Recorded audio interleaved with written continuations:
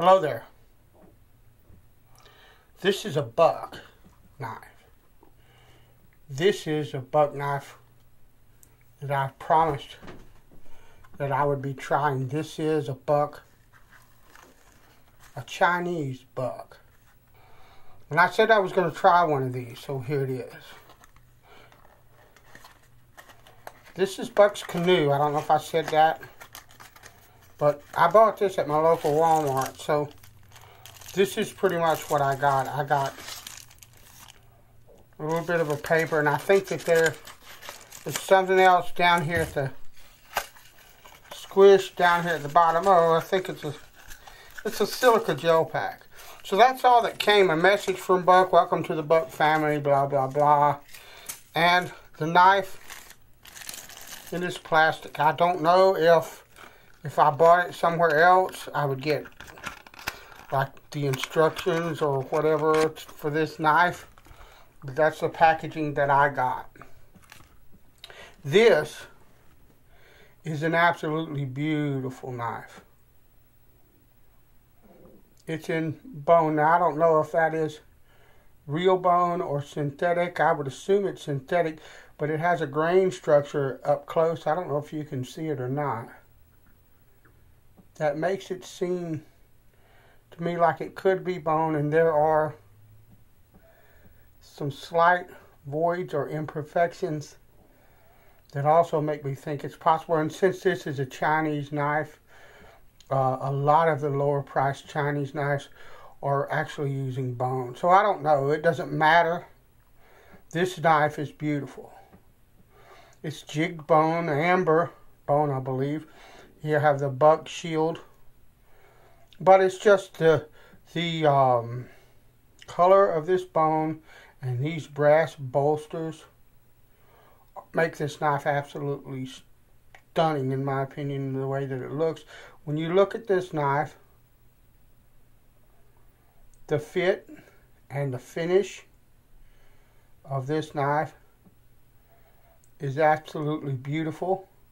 Now, I've been carrying this knife for 3 or 4 days, or maybe a week, 5, 6 days. But you open this knife up, it has, I would call that a spear point, but a lot of people probably would call it a drop point or something like that. I don't care. But I love the way that the blade is hologram, but when you look at it, it's got this plunge line here, for lack of a better word. And most of them are ground all the way up to the back of the spine. And you have Buck and the model number. That's beautiful. There is some unevenness when you look at how far up this line went and how far up it went here. You see that it did not go quite the same distance. And if you look at the knife head on, you can see that there's a little bit of variance there. That's not a problem for me. This is an $18 knife. And I love, love, love the design of this knife. You have this blade. It's got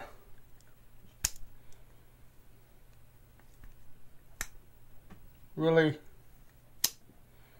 nice walk. It's nice and smooth in its travel, and very nice talk.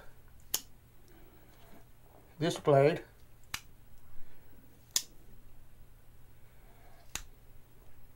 is the same, beautifully done. It's a pen blade. I love the design of this knife. I do not know why I waited so long to try a Canoe pattern. It's a nice compact shape. I could stick this in that little fifth pocket of my jeans and it would ride comfortably there.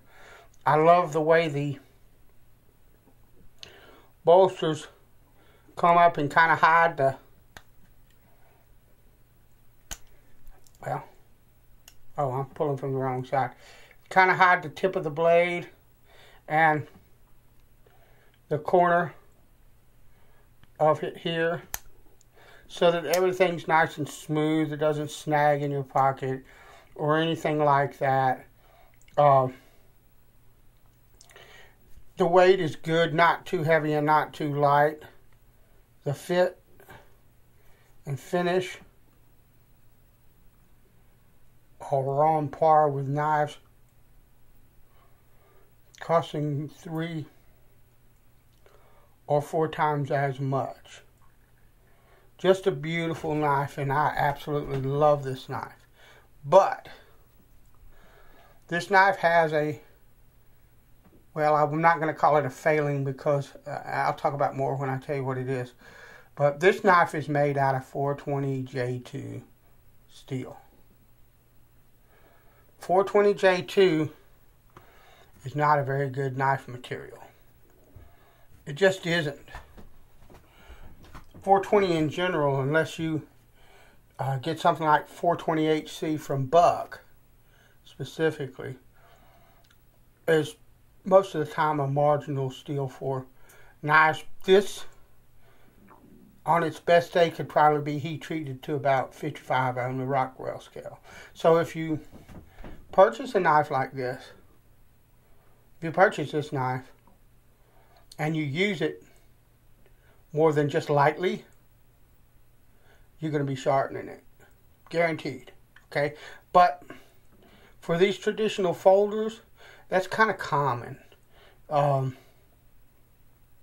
Even Case and some of the other higher brands, and I'm not talking about the boutique stuff, because some of that is made with more modern steels and stuff like that. But these traditional knives, most of them are between 55 and 58 on the Rockwell scale. Now 58, in my opinion, is pretty good. But a lot of the modern guys like 60, 61 steels that'll get up there. But these knives are not made. If you look at this knife, does that look like a knife that was made to baton in the wilderness for your bushcraft lore or your bushcraft skills? Does it look like a knife that was meant to be worked really, really hard? No, that's not what these were designed for. Matter of fact, when knives like this, these traditional slip joints were popular, when they first started, knives like these helped win this country.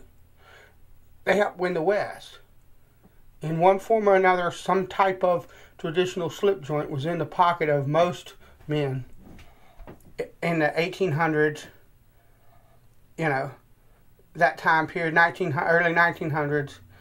Okay, but most of the time,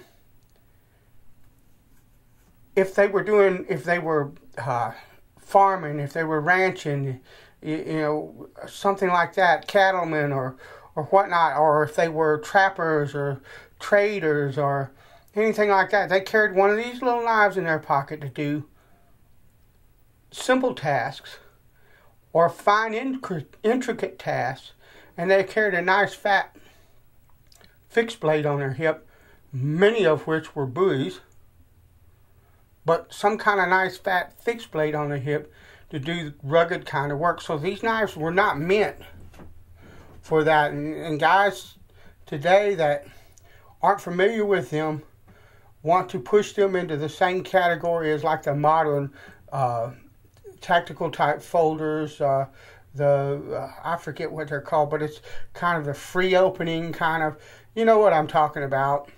All right, with the harder steels and stuff, they weren't meant to be used like that. When Buck came along and introduced the 110, they were introducing a folding knife that was supposed to kind of be a bridge between something like this and a fixed blade. You had some of the attributes of a bigger blade, but you could fold it up and it took up less space. Okay, and a lot of the modern folders started because of that knife. Okay, now we have the tactical knives that got one blade and it locks back and it's made out of really strong steel and stuff like that. And a lot of guys don't understand what these knives were. So, do I like the fact that this is 420J2? No, not at all. But for what I'm going to ask this knife to do, and the work that this knife will perform, it's adequate to the task. And if somehow I need more edge, then both of these blades, and by the way, these have already been sharpened by me, and these blades took an absolutely scalding edge. Some of the best edges I ever put on a knife went on these two blades. Just outstanding, okay? If I need more of an edge than this blade and this blade will give me, I keep in my vehicle a silicon carbide stone and a soft Arkansas, and in just a matter of a few minutes, the edge, I could take that soft Arkansas and bring these edges back up and keep getting it. So it's not that big of a deal to me. And these are not designed in the same way. They're not meant to be used in the same way. So this is a beautiful knife, and one that I really enjoy carrying in my pocket. And it is made just as nice as any USA buck outside of the type of steel that's used in it.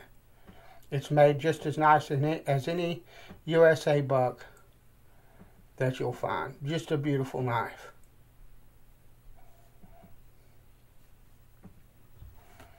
Thanks for watching. I'll talk to you later.